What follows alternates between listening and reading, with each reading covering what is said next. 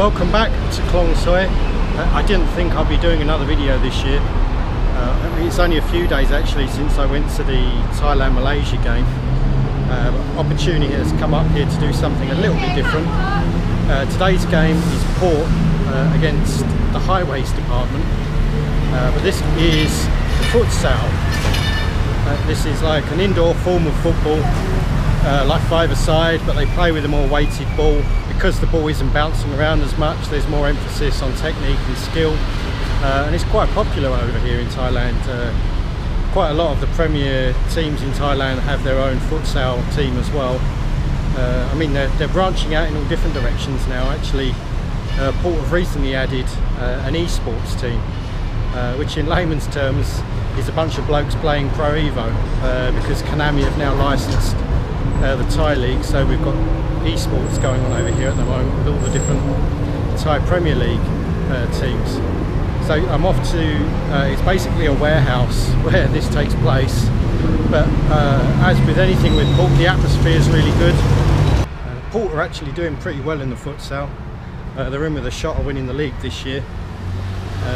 It's quite tight with them and Chonburi, but the team Port are playing today, the Highways Department, they beat Chonburi last week.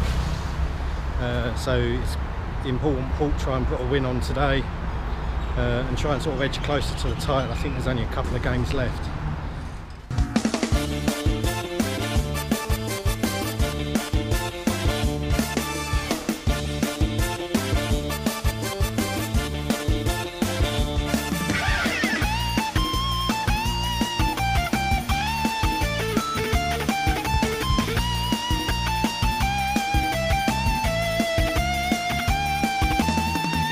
สิ่งเจ้าท่าเพลงลูกนั้นไม่ทิ้นคลองเตยเจอกับใครไม่เคยจะท้อจะกลัวเราสู้อยู่แล้วใครมาเยือนถิ่นเรารับรองได้หนาว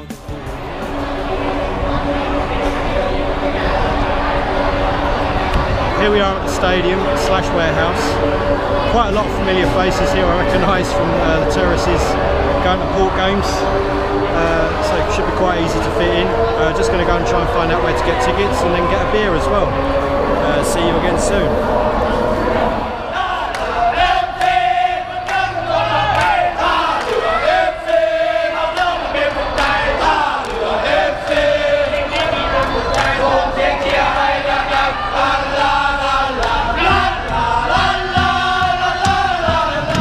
Taking a walk through the warehouse.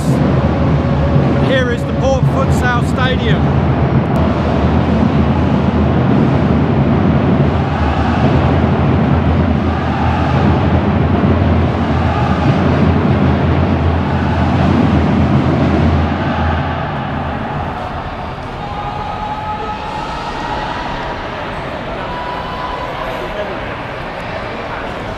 I found myself a spot. It's obviously very close to the pitch. Because there's a roof on this place, it's very loud. Very loud.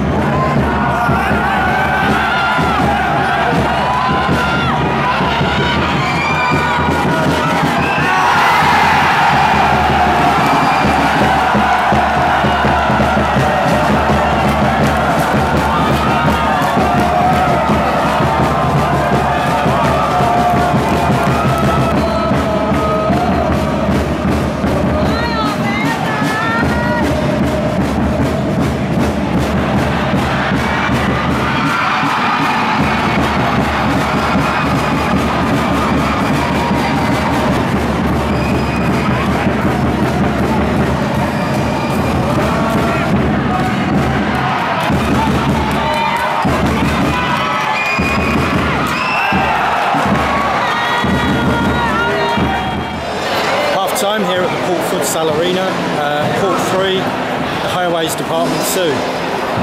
There was no way I could do any talking heads in that first half. A, it was too loud. B, the game was just moving so quick. If I'd have stopped to talk even for a couple of seconds, probably would have missed a couple of goals. So I just kept trying to keep up the play. But yeah, half time is 3-2. I wasn't sure how long they were going to play for.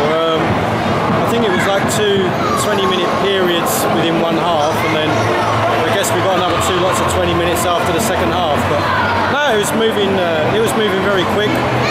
Paul came from 1-0 down to 3-1 up, almost 4-1. Except for the fact you can't put the goalkeeper and the ball into the net anymore, so it's still 3-1. And then Highways Department pulled on back to make it 3-2, and that's where we are at half time. So very loud, great atmosphere in here, and yeah, really fast-paced action. It's been very enjoyable. So yeah, just a quick break now, and then I'll get back in there for the second half.